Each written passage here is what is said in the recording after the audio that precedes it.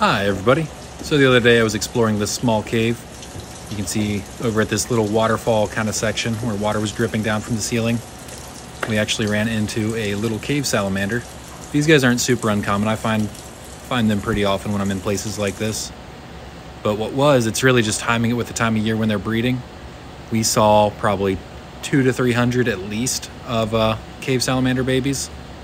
They were in this kind of stream through here. It was really more just like a muddy path of footprints. You can see all the little tiny babies, and the entire cave was basically just this little path that was full of baby salamanders. Here's what they've been eating. These are little amphipods. They're kind of like a roly-poly. They live in the water, and they're actually fluorescent under the black light. I'd say most crustaceans that I check end up being fluorescent, so it's always cool to see. But yeah, little breeding pair of amphipods making more salamander food.